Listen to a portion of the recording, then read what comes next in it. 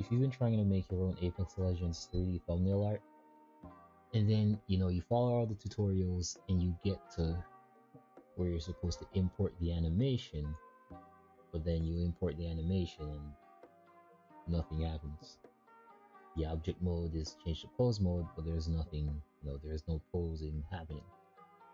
So if you go to, let's say I select one of these random things here, and you press R, you get this error message that says cannot change pose when rest position is enabled.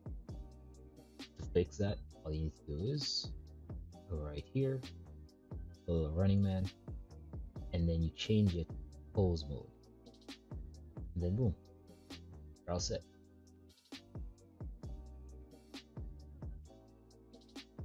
And then you're free to